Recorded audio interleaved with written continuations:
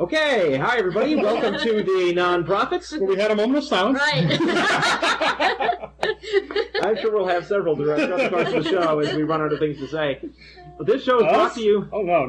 That can't We always do. We always do. This show is brought to you by the Atheist Community of Austin. I'm your host, Jeff D. My co-hosts are Vic Farrow and Mary McManameee. Hi, folks. Hey. Hi. And our producer is Russell Glasser. Hello. Today's opening music was Time Out for Fun by Devo. No heavy musical message this week, folks. Just fun. We are live January 26, 2002. The Atheist Community of Austin is a non-profit educational organization promoting positive atheism and the separation of church and state. We have weekly meetings Sunday mornings at the Hot Jumbo Bagel Shop at 307 West 5th Street at 10:30 a.m., except for the first Sunday of each month when we have our lecture series at 11 a.m. in the Longhorn Room of Furr's Cafeteria at North Cross Mall. Our next lecture will be on February 3rd. Mary, you set that up. Would you care to announce what's going to be happening at that lecture? Sure, I'd be glad to. Professor John Rumrich, he's the UT professor of Renaissance literature, and for those who are listening overseas, we hope, and in other areas outside of Austin, that is the University of Texas at Austin. And basically, he's going to be talking about the play Samson Agonistes. It's Milton's tragedy poem.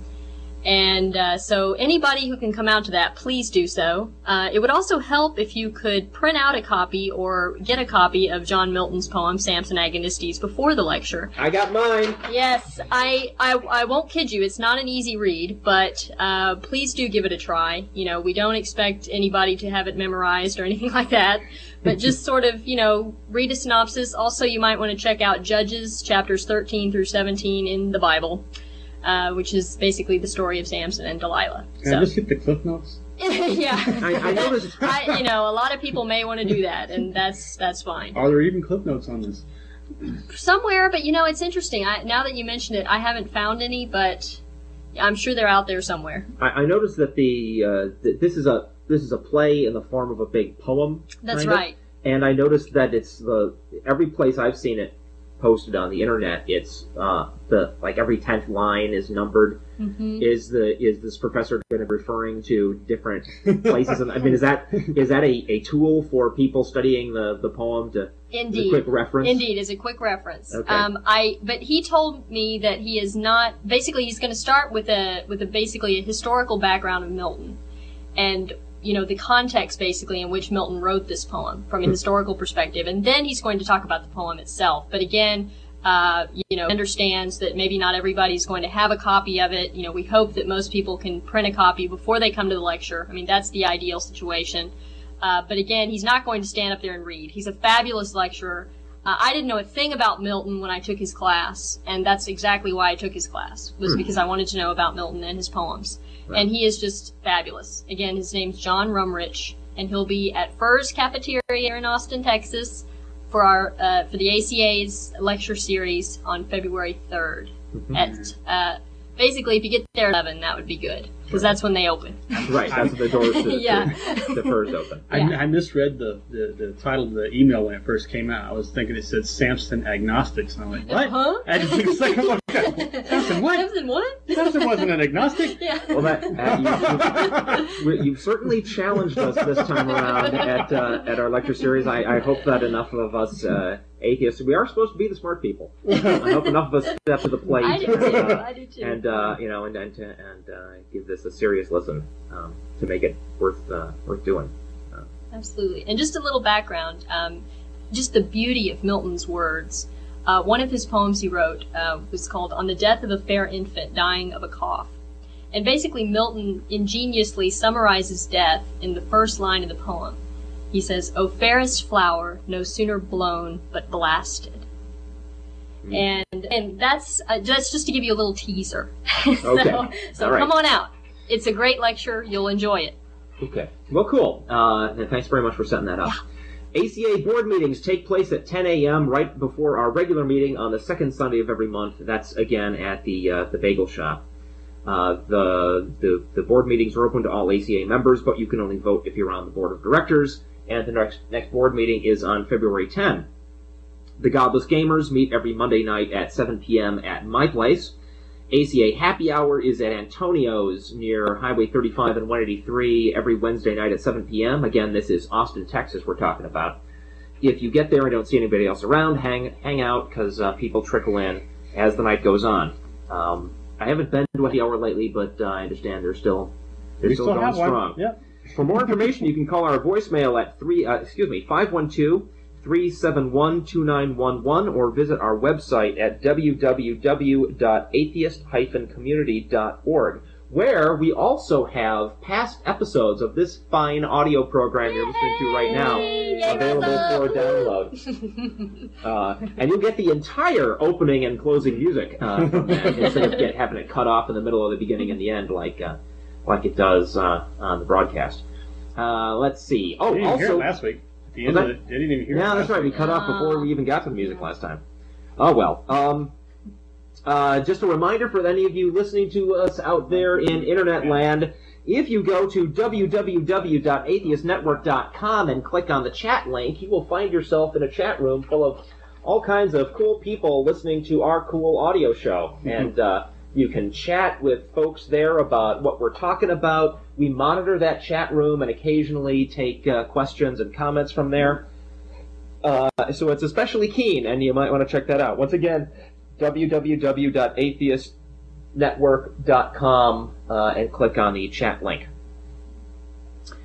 Any instances of slurs, defamation, or discrimination against atheists or other non-believers in the U.S. media can be reported to the National Atheist Ombuds by emailing ombuds@atheism.org. Just a note from the chat room. Yeah? We're having server problems again, and Infidel Guy says it's because a friend of theirs has traced a hack attempt to some Christian service. Really? Yeah. Okay, but what does that mean? What exactly are we losing? This happened. Audio this stream has or happened more than once. Apparently, we're cutting in and out some of the time. I've already posted the link for rebroadcast, which is again atheist-community.org/radio.htm. That will go up after today's show. Another excellent example of the Christian objection to the concept of free speech. Yeah. Okay, It's only free speech as long as you're promoting what they think. If this was the media, you could report this incident to the National Atheist Ombuds by emailing ombuds@atheism.org. Your email should include as many details as possible and a news source where applicable. Incidents will be reported to participating national and local non-theist organizations who have agreed to distribute press releases regarding the reported subject matter. This is a very important anti-defamation effort for atheists. So everybody out there, I cannot stress strongly enough how important that is for us to rally together to protect our own rights. Edwin Kagan, attorney, published author, former college English instructor, Presbyterian minister's son, Eagle Scout, founding member of the Free Inquiry Group, Inc. of Cincinnati and North Kentucky, and director of Camp Quest, the first residential summer camp for the children of atheists, humanists, and other freethinkers, has agreed to engage in a live debate on the issue of whether or not there is a God. Exact wording of the debate topic not yet chosen. This debate will take place on Wednesday, January 30. Wow, that's Wednesday, right? At 7 p.m. in room 128 of Pearson Hall at Miami University in Oxford, Ohio. Boy, that's a tossed salad of locations. Miami University, Oxford, Ohio. The debate will be hosted by the Forensics Department, and it is jointly sponsored by the Organization of Atheists and Agnostics of Miami University and by a Christian fraternity. Speaking for the existence of God will be Dr. Ben Voth, Director of Forensics and Professor of the Department of Communication of Miami University. Dr. Voth appears to be a formidable opponent. He is a debate judge at the national level and the advisor and coach for the Miami University Forensic Debate Team, which has performed with distinction in national and international tournaments. That sounds awfully exciting for those of you in Ohio. There's a problem with these debates is that they're always set up and rigged by these Christian groups so that there's no way to get out of it without looking bad. It's a stacked deck against anybody who's going for the non-creation side. Oh yeah, and I've seen firsthand when I was with the University Skeptical Society at UT, and we were arranging a debate with a local Christian group. there are all kinds of battles to be fought before you even start the debate, right? There's the exact wording of the topic is important, right? These guys that the Skeptic Society was arguing with wanted the topic to be, is Christianity reasonable? Right? They wanted to soften the topic to the point where it was hardly even worth arguing over. Right? It really wanted something more meaty, like, is there a God, right? Does the Bible have a bunch of contradictions? Something clear and definitive that we could discuss. Instead of this sort of wishy-washy, are you gonna, should people be mean to Christians? Title. Well, no one's being mean to them, but that doesn't mean that's that the way they were positioning. That was the way they were positioning the wording of the topic. And then there's the question of who speaks first. Because who, depending on who's on the offense and who's on the defense, who gets the first word in makes a huge difference. And that all got wrangled back and forth, and they were very difficult to work with, and fighting very hard to get things all set up to their advantage. And we nearly backed out. Anyway, where were we? Oh, okay. Third International Rationalist Conference. Boy, not going to be announcing this too many more times, folks. So far, so good. There has not yet been a big war between India and Pakistan. So far, the International Rationalist Conference is still on. That's in New Delhi, India, February 8 to 12, 2002. Address your correspondence to the Third International Rationalist Conference at conference@rationalistinternational.net. Or for more information, visit www.rationalistinternational.net. There will be a creation evolution debate on February 15 at 6:30 p.m. on the UT campus. That's University of Texas, again, right here in Austin, in UTC 2.112A. Tickets are $5. This event was organized by members of Helping Austin Area Schools, a registered student organization at the University of Texas at Austin, with concerns about the quality of science education in our public schools. They are expecting mostly Christians in the audience, and therefore have extended a special invitation to unbelievers in the Austin area. Another one of their tactics is to stack the audience so that... Yeah. I for one, intend to be here on the atheist side. For information on getting tickets, email Doug Keller. His email address is pogie@mail.utexas.edu. That's POUGIE @mail.utexas.edu. Freethinkers and Atheists of Virginia is a new atheist group forming in the fine state of Virginia. More information can be found at www.atheistdominion.org. They will be meeting at the Virginia Beach Central Library, 4100 Virginia Beach Boulevard, between Independence Boulevard and Rosemont Road. The first meeting will be on January 27. What is today? That's tomorrow. Tomorrow. Tomorrow, first meeting from 1 to 3 p.m. in the auditorium of the Virginia Beach Central Library. The second meeting will be on February 16, and the third on March 17. It's not always the same room, so you probably want to go to that web address for full info. And more activities. Man, it's just a heyday for atheism now. Democracy Rising rally in Austin. The Atheist Community of Austin will have a booth at a rally organized by Ralph Nader's new Democracy Rising organization. Nader will be speaking along with Molly Ivins and Jim Hightower and other special guests, and entertainment will be provided by Jackson Brown and Patty Smith. The event takes place at 7 p.m., doors open at 5:30, at the Tony Burgess Center. That's Burger. Yeah. Tony Burger Center. Burger. B-U-R-G-E-R? Mm-hmm. Yeah.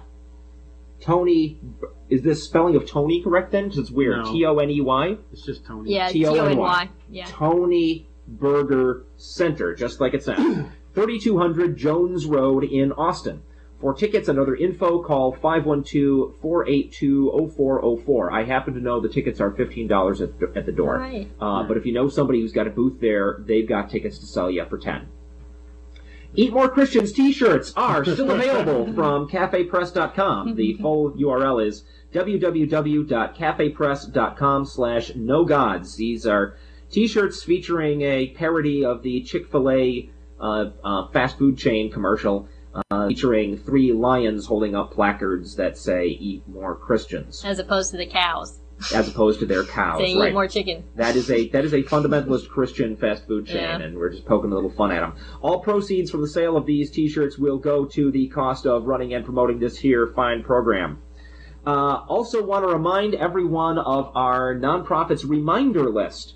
If you've enjoyed our show and would like to receive emails reminding you to tune in live each week and chat with other listeners between shows, you can join the reminder list by going to groups.yahoo.com/group/atheist_non-prophets radio show. Whew, that was a mouthful. Have we got that posted on our website? Not yet. Let's get that posted on the website. Not ASAP. yet on the web, but watch for it. And we want to give Wendy Britton a big hand for volunteering to set that up and moderating it. Wendy is a former ACA member, now moved up to the fine state of Washington, where I understand some crazy nonsense is going on. Oh, yes, indeed. We'll get to that. Well, let's do that now. Ready to segue? Yeah. Hi, Wendy. I hope you know about this. Olympia, Washington, I believe is where this started. But anyway, Washington State. We'll leave it at that for now until I get my facts straight.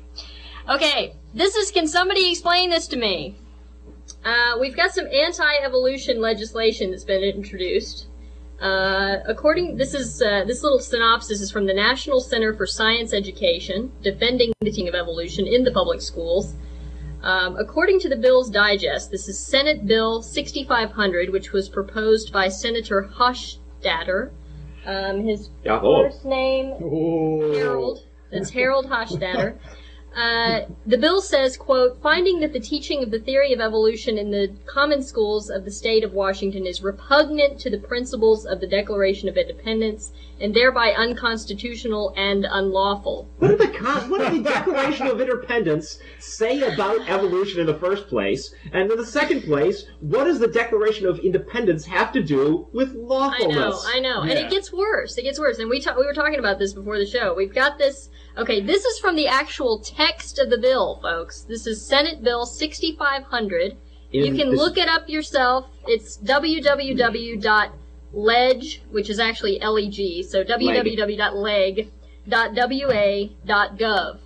This is Senate Bill 6500, and the text reads, quote, the Declaration of Independence declares the self-evident truth that all men are created. Created, period? Created, period. Does that not, in fact, say something about created equal? Yes, I believe so. Ding, ding, ding. So you just cut it off after the word equal, which is missing the point entirely of what the Declaration of Independence was trying to say. Of course, the people who drafted that Declaration of Independence did believe in a God. Most of them did not happen to believe in the Christian God, but they did believe in a God. They did think that people were created, but their point in that sentence was that we all had equal rights. Right. And so... Not just the Christians. And so Senator Hofstadter in the state of Washington, he's a state senator, right? Yes. Yeah, he's a state senator in Washington. Washington State. Right. He's spinning that in order to promote his agenda of turning non-Christians into second-class citizens. Exactly. Okay. With you so far. That's sweet. I know. Yeah, so, as part of this discussion, I also wanted to get kind of the skeptical side, so to speak. Yeah. This is a little blurb from a guy named Michael Shermer. I'm sure a lot of people already have heard of him. I have not, but he's the executive editor of Skeptic Magazine. Oh, yeah.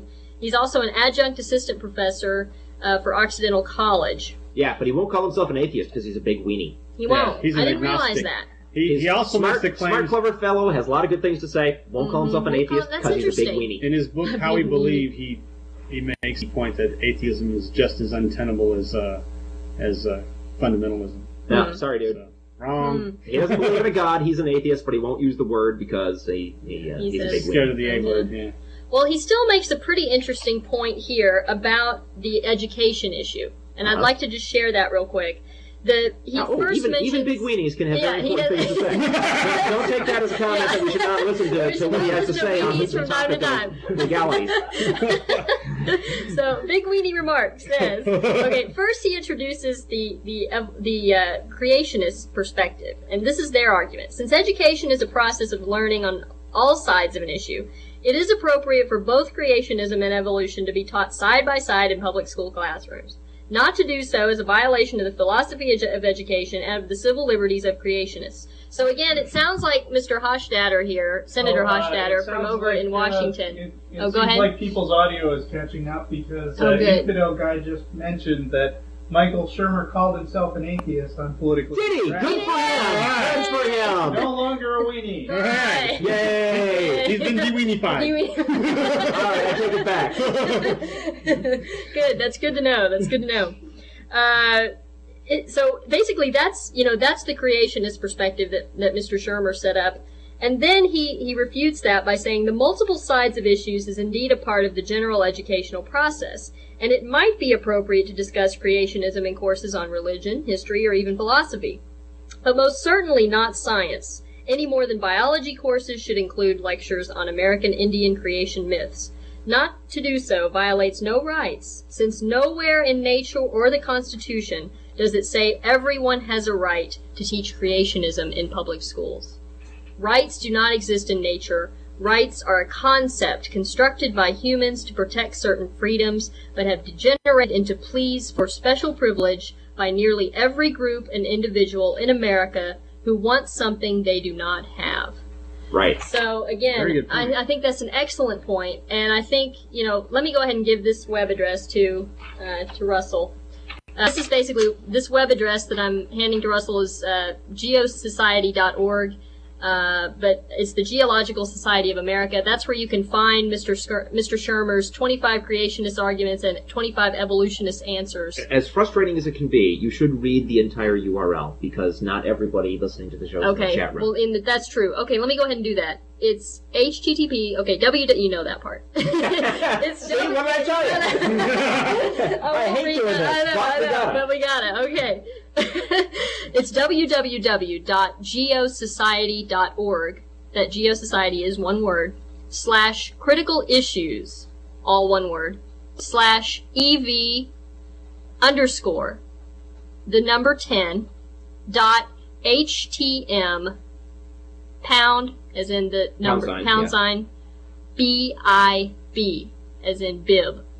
So it's a long one. But I'll read again, www.geosociety.org/critical issues /EV _ number 10 .htm pound bib. Okay, great. Okay. Awesome. So, and that's where Michael Shermer's comments are posted, right? Yes, exactly. And the Geological Michael Society... Shermer, not a weenie. Not a weenie anymore. Sorry, I apologize. The Shermer formerly known as Weenie. And yeah, the Geological Society of America is a fabulous site for both people who are believers and non-believers, because they do present both sides. So for the people out there who are interrupting our broadcast, thank you very much. We want you to know that we do, have a certain amount of respect, even though we disagree with you. So again, please stop interrupting. Yeah. Everybody's broadcast. We respect the rights you actually have. That's right. We just don't respect your freedom to claim to have rights that you don't actually have. That's right. So. All right. So what else does Herr Hofstadter have to say? Over there in Washington. Okay. I'm sorry. Yeah, he had that one my dander's up now. Yeah, Herr Hofstadter. No offense to our German friends out there. This is just obviously. Yeah, I know. We know. Yeah, okay. But yeah. I've got German blood in me. Yeah. I do too. We're all the mutts of society, as Bill Murray once so eloquently put it in Stripes. So what else? Okay, so also Senator Harold Hofstadter, along with Senators Dan Swecker and Val Stevens of the Washington State Legislature, are also proposing another bill in addition to 6500, Senate Bill 6500. They're also wanting to do Senate Bill 6058, which would require a message about the theory of evolution in all state-purchased science textbooks. Now that's relatively mild compared to the other one, right? Because the other one, he wants evolution removed from public schools and replaced with creationism. Mm-hmm. I don't know. But see, one or the other of these could get through, folks. So pay attention to who you elect to these positions. I mean, I know that it's difficult considering we all have our lives to lead. Hold them to accountable when they do stuff like this. Yeah, exactly. Accountability. So, unfortunately, I don't have email addresses for these folks for you to send them your comments. But again, if you go to the main legislative page that we read earlier, don't you have a www.leg.wa.gov? Yeah, I do have a synopsis for Senator Hofstadter. Okay, it doesn't have an email address. No, it does. Oh. His email address is Hofstadt_HA, so you can laugh at him. No. At leg.wa.gov. So again, that's Hofstadt HOCHSTAT. Yes. _HA, as in ha, at leg.wa.gov. Okay. But of course, this is no laughing matter, folks. This is really disturbing. You know, especially for those of you living in the state of Washington. Well, that wasn't the only misquote of the Declaration that they made I'm glad you mentioned that. Yeah, we were laughing about this earlier. Yeah. Just blatantly, number 6 in Senate Bill 6500. Again, this is relating to the teaching of the theory of evolution in the common schools of the state of Washington. Number 6 in the bill says both the United States Constitution and the Washington State Constitution were instituted to protect rights endowed by the Creator. So, you know, no. That, what was said in the Declaration of Independence is not law in the United States of America. Right. What it says in the Constitution is law. Right? The Constitution only protects exactly what it says it protects, and it never once says... what was that again? Number 6? Instituted to protect rights endowed by the Creator. Yeah. What was the other misquote we used? The other thing is he says that governments are accountable both to the Creator and to the people. No. As a matter of fact, our government is accountable only to the people, and never anywhere in any legal document of the United States does it say we are accountable to some imaginary space pixie. Never. All right. Which kind of leads us to Harry Potter. I know. Speaking of imaginary space pixies and horrible danger they pose for our society. I got. You said there was a new atheist group in Virginia. Yeah. Well, there's also a ruling in a federal judge has ruled that the saying of grace before the dinner at the state-supported Virginia Military Institute is unconstitutional. Woo! The American Civil Liberties Union sued the Institute last May on behalf of 2 cadets who complained. Judge Norman K. Moon at the federal district court held that, quote, because the prayers are drafted and recited at the direction of the Institute's superintendent, the result is that government has become impermissibly entangled with religion, end quote. So the institution is said that it will discontinue prayers immediately. So there's something for Virginia. It's getting very clear, a very clear precedent, it seems to have been established, that if the religion at a government facility is directly, composed and presented by the representatives of that institution, then you're over the line, right? So most of the fights, it seems to me, nowadays are over, it's what the kids want, and the kids wrote it, and the kid presented it. That's not us, that's the kids. Oh, please. Well, that the arguments are now.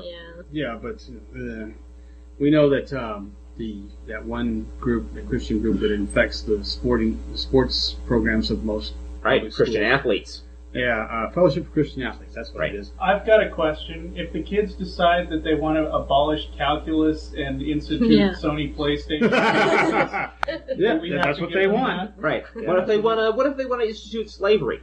Right. Yeah. They vote for that? Nope. Yeah. Well, they can't even vote. They're underage. There you go. Oh, man. So, but on to kids. We got some funny stuff about Harry Potter. Oh, boy. That one. We'll start with this one. Harry Potter prompts police boycott. What? Penryn fire police captain. Apparently, they is such a small town that the fire and the police captain is one man. Penryn is the name of the town? Yes, okay. Penryn is the name of the town. Robert Fichthorn said that the 8-member force voted unanimously to boycott the 20th running of the triathlon scheduled for September 7th. The police. Now, is it the entire police department of that town? Yeah, it's a volunteer police force of some sort because it's such a small town. Quoting the captain, "I don't feel right taking our children's minds and teaching them witchcraft. As long as we don't stand up, it won't stop. And it's unfortunate that this has to be." All right, newsflash. No witchcraft is taught in the Harry Potter series. No real witchcraft. There's this imaginary witchcraft that Harry Even Potter... that is not taught. It's like that's like saying that Lord of the Rings teaches you how to sword fight. Right. No.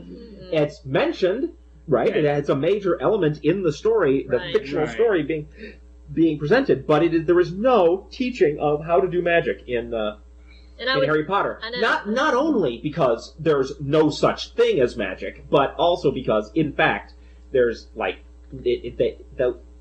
these incidents that happen in Harry Potter's classes at his imaginary school for wizards do not constitute entire curriculums on how to do magic spells. It's utter nonsense. Doesn't it make you wonder why people aren't leaping all over Jack and the Beanstalk because he's got some magic beans? I don't know. I do not know. There's magic. We got magic. Well, but not only is there no witchcraft taught in Harry Potter, but if there was, the rights of Wiccans are protected by the same laws that protect Christians in our country, and for the police department to refuse to protect this organization that they think is dominated by a religion they don't happen to agree with is the most horrific thing I've ever heard of in the nation, in the entire history of my nation. On the subject of casting real magic spells, I read a report on back in the 80s when there was this big scare about Dungeons and Dragons. Oh boy! In a court case, this guy stands up and says, "Look, let me show you how magic works in Dungeons and Dragons. Can I cast a spell on you right now?" To one of the concerned parents. So he pulls out a pair of dice, rolls it, and says, "Oh, that didn't work." And she said, "Of course it didn't work. I'm protected by Jesus."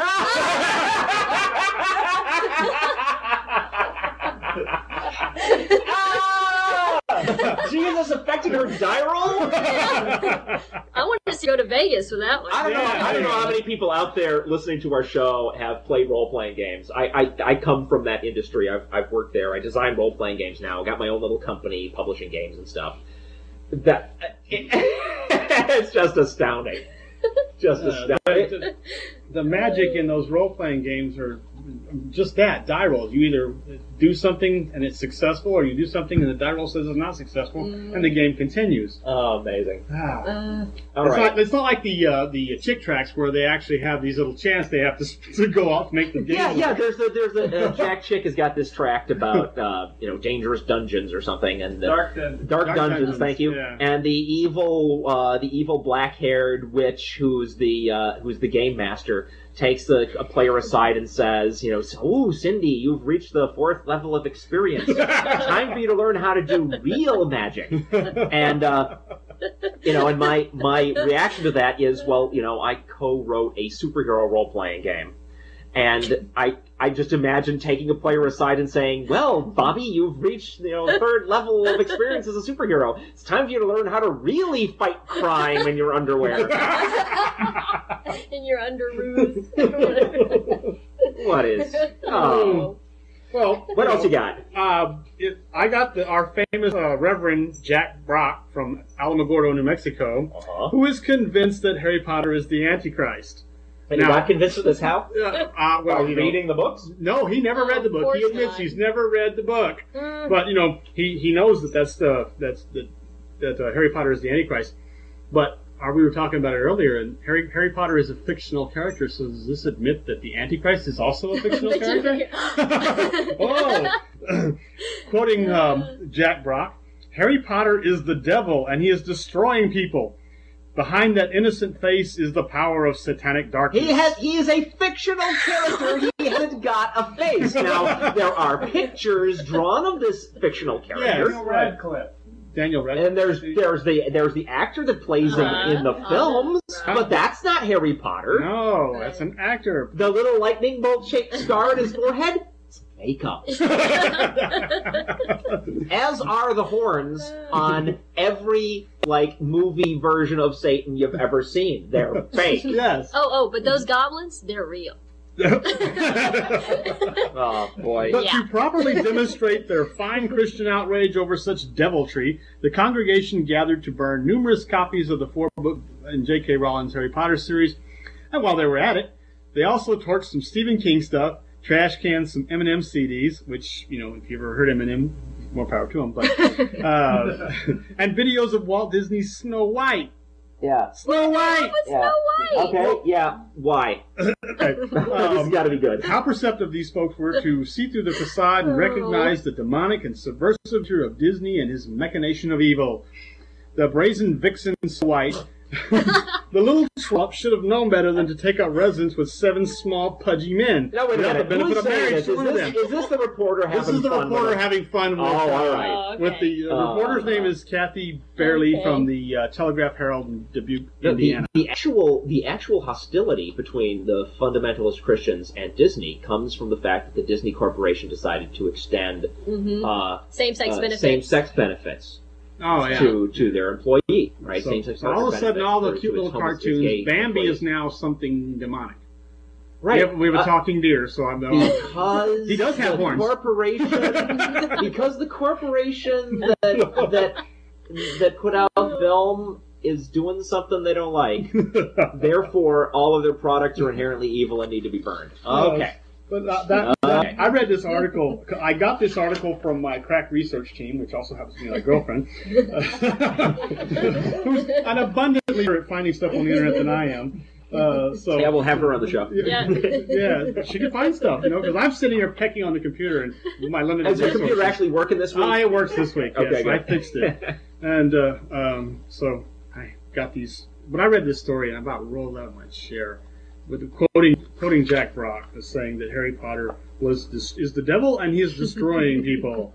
And I was going to do it in some kind of devilish voice, and I needed some thunder in the background to make it more dramatic. But and he calls Snow White a brazen vixen. No, that's the reporter. The reporter was having fun with it. So, but still, the article was just hilarious. Unbelievable. Oh. But he's not the only one. There are plenty of people out there who think that. Because of their religion, normally the fundamentalist variety, that these just absolute fantasy stories are somehow corrupting children's mind. Well, the only thing that Harry Potter has done is get children to read. And we can't have that. No. People actually read the Bible, they find out what's in there. Yeah, exactly. And they've done things like, because there's things in the story that are ethical issues, such as humility and responsibility. Oh my gosh! And how does the reporter put it? What was it? Responsibility. Now there's a dark and ugly thing to foist on unsuspecting children. Now this brings up another thing I wanted to mention. If any of you out there have ever read Philip Pullman's trilogy of books called His Dark Materials. This is another British children's literature series that has not gotten as much popularity as Harry Potter, but is a higher reading level than the Harry Potter stuff. It is basically a fiction about 2 little kids from different parallel worlds who are being hunted down by the evil church that serves an evil deity who didn't actually create the world but claimed responsibility for it.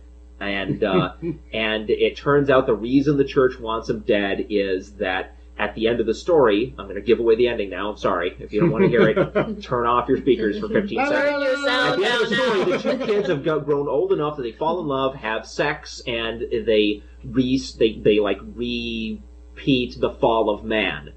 And that's part of a step toward humans becoming liberated from these oppressive supernatural tyrants, right? It is an atheistic fable, or at the very least an anti-religious fable. And it has recently received some major prestigious award in Britain, the name of which I've forgotten. But it's amazing to me that such a direct attack on the fundamental beliefs of Christianity is not getting the kind of negative backlash that Harry Potter is. Mm-hmm. I don't understand why. Is it because since it's at a higher reading level, they can't get their way? They don't even bother to read Harry Potter before they criticize. They don't read Harry Potter at all, but apparently none of their friends are capable of reading through Philip Pullman's stuff. Yeah. And again, what's the name of Philip Pullman's story? The series is called His Dark Materials. In the United States, the first book is entitled The Golden Compass. I think the books, at least some of the books, have different titles in Britain. But The Golden Compass is the first book of the series. Harry Potter has a different title in Britain. Does it? Yeah, okay. the Philosopher's Stone as opposed to the Sorcerer's Stone. Right. Oh boy. Philosopher's too scary a concept. I don't know. No, fundamentalists can't stand philosophers because they actually think.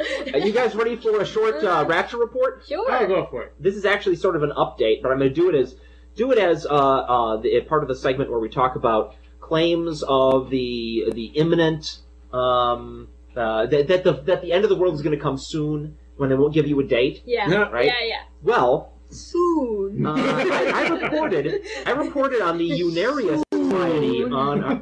Thank you. I reported on the Unarius Academy on our TV show last year, and now I've gotten this update. After 25 years of claiming that the Space Brothers would return in 2001. The Unarius Academy has had to make some changes to its website. Their site previously proclaimed, quote, "In this year of 2001, the last remaining barrier for contact with human beings from another terrestrial planet will have been overcome." Let me guess. They changed it to this year of 2002. It's better than that, Russell. This is why I've moved them to the soon section. Now it says, in the near future, the last remaining barrier for contact with human beings from another terrestrial planet will have been overcome. They have eliminated the specific date and have now joined the ranks of, they've changed their claim from the specific year to soon, thus taking their place beside Jim Jones, the ancient Assyrians, and other 2-bit con men. Those who predict the end times without being specific are simply milking the fears of the gullible without having the decency to face up to the consequences for their reputations if their specific claim turns out to be wrong. And, of course, this time we've caught them red-handed. So that's just a little Rapture Report update on the Unarius Society. How do you spell that? Unarius?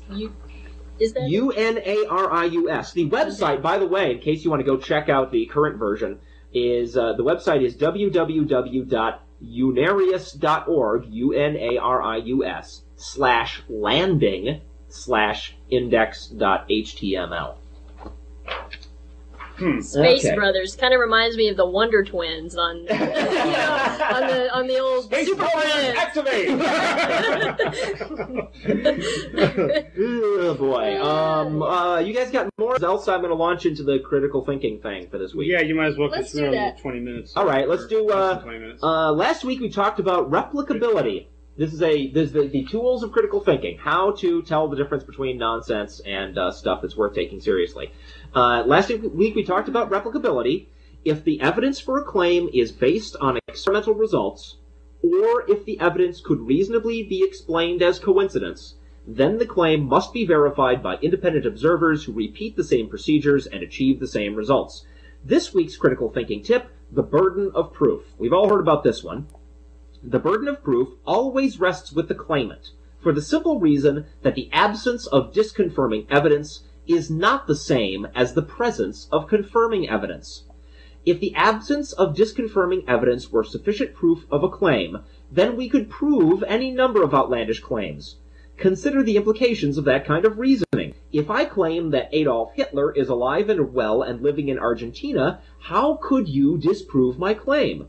Since the claim is theoretically possible, the best you do in the absence of unambiguous forensic evidence, is show that the claim is highly improbable, but that would not disprove it. The fact that you cannot prove that Hitler is not living in Argentina, however, does not mean that I have proved that he is. It only means that he could be, which is not saying much. Logical possibility is not the same as established reality.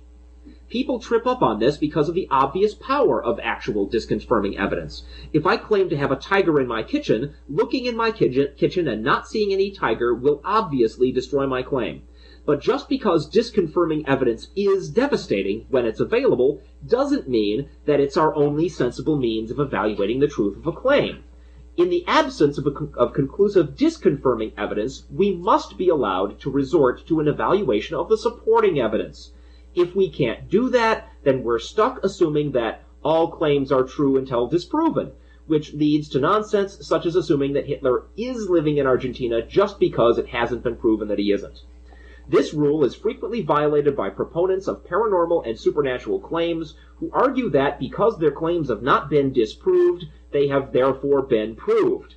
Theists, for example, argue that because atheists haven't explored every square inch of every conceivable universe, that they have no rational basis to reject claims of God's existence. And by the way, if Michael Shermer says the same thing in his book, he's committing the same logical fallacy.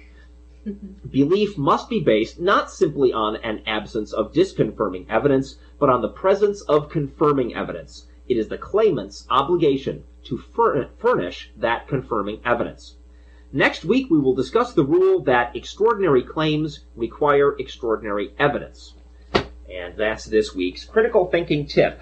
Cool. Yeah. All right, so So hear that, Harry Potter naysayers? You've got to have your supporting evidence. Okay? You actually have to read something once in a while. that would be a good start. Right. This is usually coming from people whose primary reading material is TV Guide. So, what's on TV today? Yeah. How do you spell Tuesday? Last night, I saw an ad for something on the History Channel. It was going to be a show about superstitions and the damage and danger that they pose to civilizations. And I missed it. I forgot all about it. On the History It was Channel? on History Channel, 11 o'clock Central last night. I'm gonna watch very carefully to see if I can get a repeat. Yeah. Maybe I'll read that TV guide. You guys are talking about just a second ago. Another Ten Commandments monument is under attack. Oh, no. Yes, in Plattsmouth. Is this a Ten Commandments monument or an 11 Commandments monument? I don't know. This one is in Plattsmouth, and a lawsuit challenging the placement in a park. The trial in the lawsuit, Belongs to the state? I'm assuming it's the same one because they're talking about there was 4,000 similar Ten Commandment monuments displayed in cities around the United States. Yeah. And I know that the Fraternal Order of Eagles placed a bunch of them in the 50s or sometime around there. The Fraternal Order of Eagles. Yeah, F-O-E. Foe. I find that highly amusing. That's a good one. Our foes have placed Ten Commandments monuments all over the country. The trial filed by the ACU was to start Tuesday of last week, but Koff issued an order. Koff, I suppose, is the judge because it doesn't say that in here. Okay. Issued an order in Lincoln saying that he would take the matter under advisement and rule on the briefs submitted in the case. It is the present intention of the court to grant judgment in favor of the ACLU. Mm-hmm. So pretty much they've already said that it's a done deal. The monument's going to have to come down. ACLU alleges that the monument fails to maintain proper separation between church and state. The city says the monument has been around for 36 years. Yes, that is one of those. Hasn't hurt anybody and should be protected by the First Amendment's guarantee of freedom of religion. You're free to practice your religion. Yes, you are. You're just free to hoist it on everybody else. There we go again. Because there have violations have been going on for so long, therefore they're not violations. Right. Sorry, dude. Yeah. Doesn't work that way. That's almost like one of Hitler's. There is no statute of limitations on violations of the Constitution. Last year, the Supreme Court refused to review a lower court order that said the Ten Commandments display in Elkhart, Indiana, had to be taken down. The court's action let stand a ruling by that the marker violated the constitutional boundaries between church and state. Absolutely. And I don't know why we're fighting over this anymore. This has also been very well established in precedent all over the country. These things are violations of the Constitution. They should all frickin' come down. Well, That's the last one of them. We have one sitting on the Capitol. I know. Nice. And our David Clark is Clark working on that. By the way, I should mention, for those of you listening who are in Austin and can get the Atheist Community of Austin's public access show, where Right. David Clark is now the co-host. Yes. Martin With our own Wagner, Martin Wagner, right? yeah, Martin is out of town. that's Or busy or something. Yeah, I don't know what the Yeah, exact he's- details are. He's working on a film. Or working on his film, so he's right. taking the day I off? believe that's okay. right. Excellent. And so David will be hosting, and I've been invited to be co-host, and so I'll be doing that tomorrow. All right. Yay! Sounds like a lot of fun. Tune in. I used to be on that show. I don't know. Started out as a co-host. Went up to Started out as a co-host, now you got to got- host, now you got to be guest promoted host. myself to internet broadcasts, and now I'll be going back to sit alongside David. And be go sure, back and have along fun. Vic's story about the Ten Commandments monument, be sure to visit David's website, Oh, yeah. www.removeth10.com. Yes, that is Yeah. his website about his .com. effort. I believe it's .com. Well, try but try I think the it other works one if either the way. first one Yeah, if doesn't it work. doesn't work. And it's number 10. .com. It's .com. don't spell out 10. It's number 10. So type in the number. And that is about David 10. Clark's Yeah. efforts to remove the Ten Commandments Which- monument from the lawn of the Texas State Capitol, Here in Austin, He's of course. which has 11 commandments on it. Yeah, he spoke briefly about this, I think, last week, and apparently there's somebody else after the same goal, and they've That's hooked right. up. That's right. And There was so now another there's- effort to do the there's- same thing. Now there's two of them working on this, and it's going to be one of those issues where if it does get it into court, it's going to depend on how they rule. If they rule that it's unconstitutional, the monument comes down, because it's another district court. And if they rule that it's okay, then you have a conflict between two district courts, and that's destined for the Supreme Court, Right. because you can't have that conflict. Yep. So, and then we know the Supreme Court's going to shoot it down. So Well, we don't know that for a fact, but yeah, we hope. do. it- We hope. it- Does anybody have any further information about this? I was watching CNN this morning, and they posted something about some Supreme Court justice is starting some morality program. Anybody heard anything about No, this? No, I haven't. missed this one. He's apparently worried at the lack of outrage by American students in response to the September 11 attacks.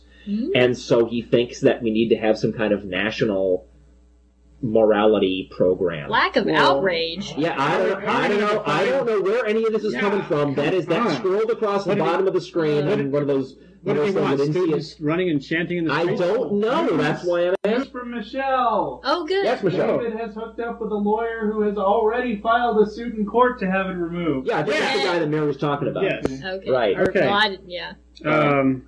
So. Well, back to school.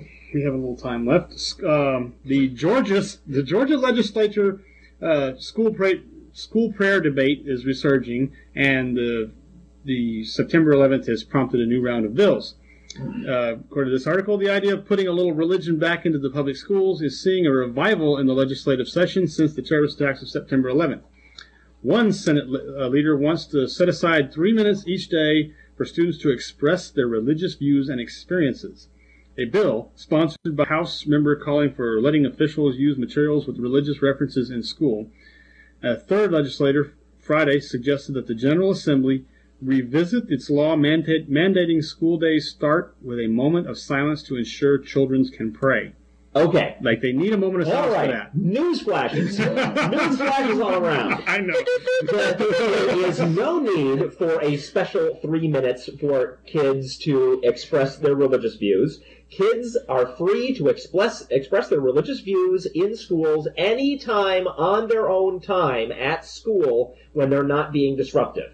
There's Right. no need for such a bill. Right. Nor is there a need for a bill to have a minute of silence at the beginning of the school day, because all day long there are occasional silent minutes where kids can do whatever the heck they want, including pray. What was the middle one? Well, this is Representative Randall Mangum, Yeah. as a Democrat, who says, surely September 11th helps our case. Yeah, but what does he want to have happen? He wants to He wants to have the 3 minutes put it back. No. What was the one about religious references in school books? No, that was not me. That was mine. No. You just read 3 of them. You read 3 different bills they're trying to get in. One was the 3 minutes. 3 minutes. One was the 1 minute of silence, and the third one was something about references in school books. Let's see. I don't have. No, a that reference was in mine. school. That Was it? hers, Yeah, that was mine. That The was judiciary. that was out of Washington State.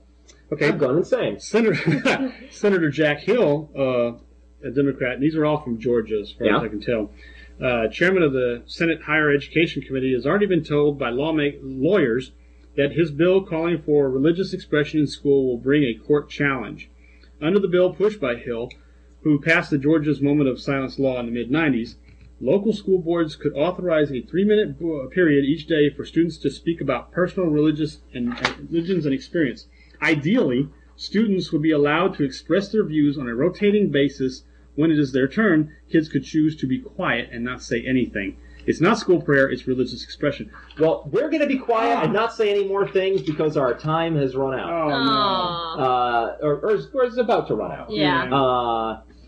Well, go ahead and finish up your point. You know, what this really says, if you read between the lines, is that if you're an atheist and you're going to school, when your turn comes for the moment of for your 3 minutes to express your religious view, you better be quiet.